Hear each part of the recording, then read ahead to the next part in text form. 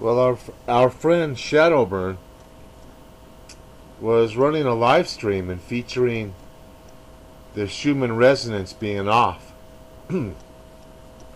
Interesting thread it was there.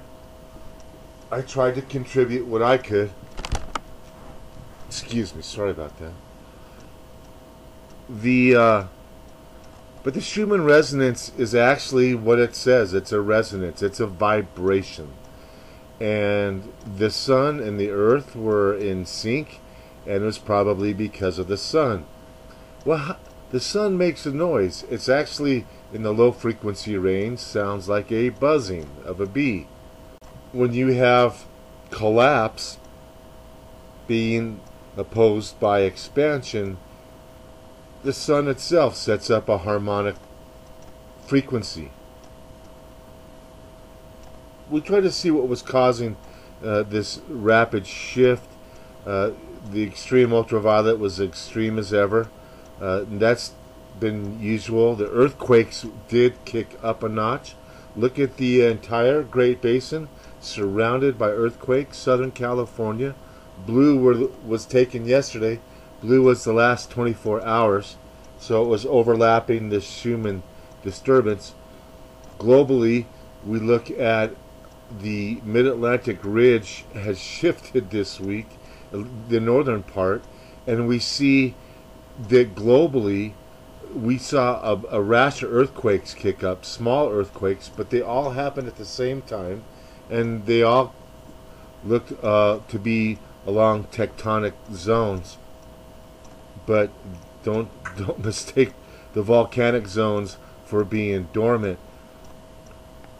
Tierra del Fuego in Guatemala erupted. This is probably one of the worst eruptions in Guatemala recent history. There were several small towns around Tierra del Fuego. One of those was a cultural, historic archaeology site called Antigua. And Antigua was a really cool place to visit there.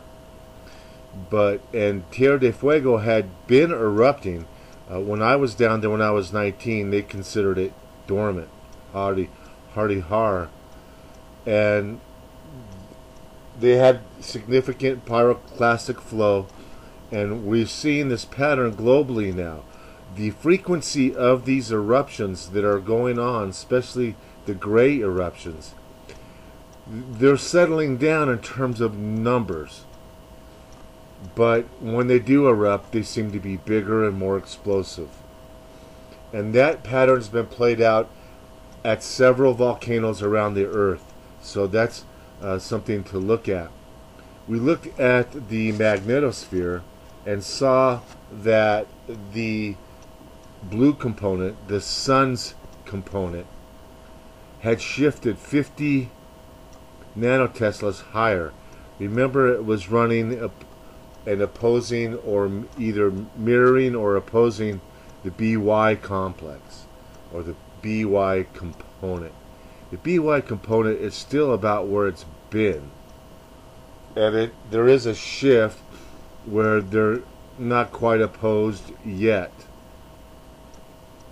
but we see turbulence in the BX component. That's the Earth Sun component, and it doesn't seem to be really responding to what the BY component is doing. We do see some turbulence and jaggedness, so we see a change, and it's rather quick change in the BX component. Something gravitationally and magnetically interrupted that, and it was kind of sudden. We look at the magnetosphere and there's no particles, at least no energy. No energy here, no energy there. We do have compressions there. Look at that compression. That can set off your seismicity, but yet we don't see geomagnetic storms. So that's screaming neutral helium. It really is. And when we look for the electrons, they're almost gone. I mean, we're so used to seeing electrons pulsing and streaming, into the magnetosphere. Now it's crazy to see it that sparse.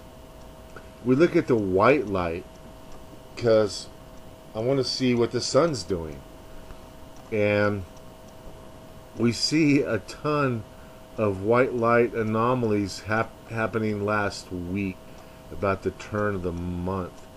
And we see in the corona and the outer corona, we see a shifting of the glow.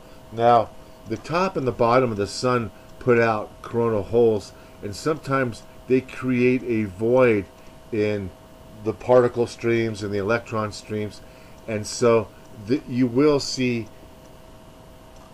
holes in that outer corona. But again, what's lighting up the rest of the corona? And look at those lines, the boundary lines. They're crossing each other, and we'll come back to it. We go down to the South Pole, we see, again, shifting lines. We see pulsating light, but there's those lines again up on top. Those are triangular shaped almost. Those light anomalies I cannot explain, but we're going to try to look at what they could be. There's also a blurred disk around this. Mauna Loa does that. They put a blurred disk around, and it kind of makes everything fuzzy.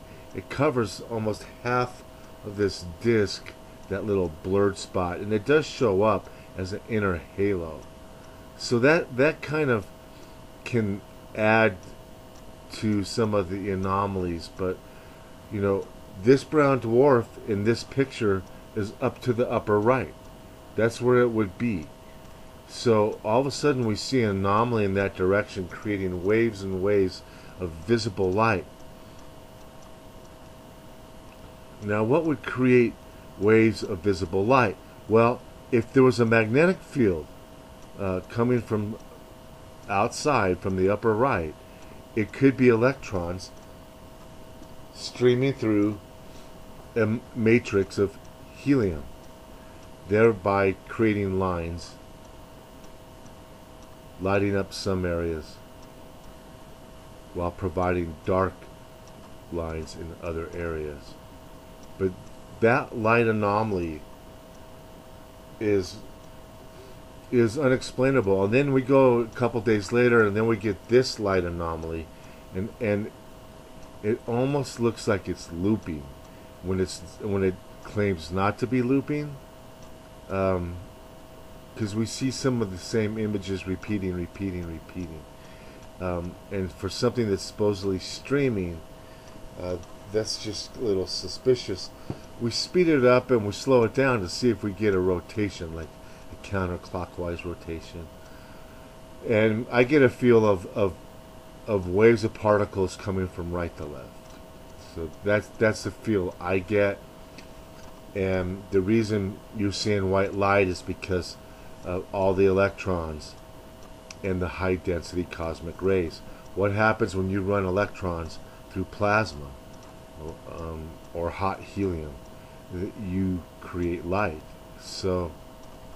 But we see these matrices, these lines, straight lines in a curved universe is kind of bizarre, but that's extreme ultraviolet associated with helium. Two different sources of light coming in two different directions and orientations will create patterns. This is a sound wave demonstration. It helps you visualize what happens. There's harmonic sound vibrating back and forth across this plate, and it forms symmetric and concentric patterns.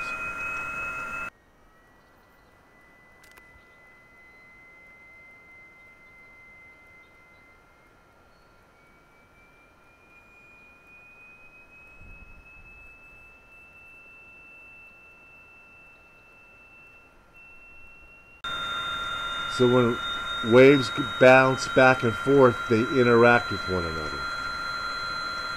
So it's like two different sources of waves.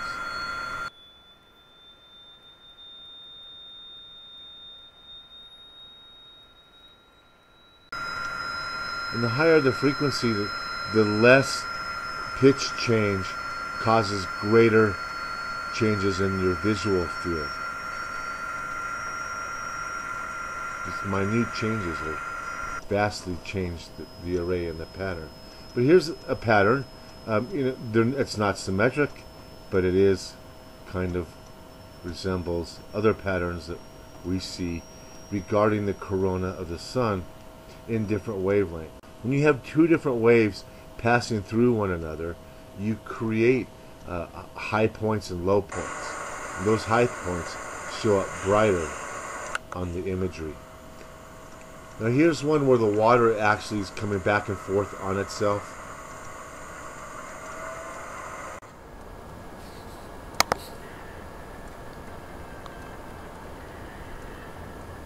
This is actually hooked up to a band, and they're doing water experiments with sound.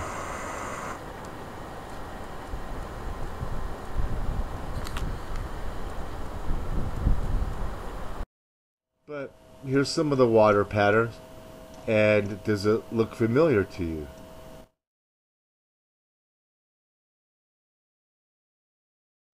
So there is resonance going on. Some of it's electrical, some of it's mechanical and tidal forces.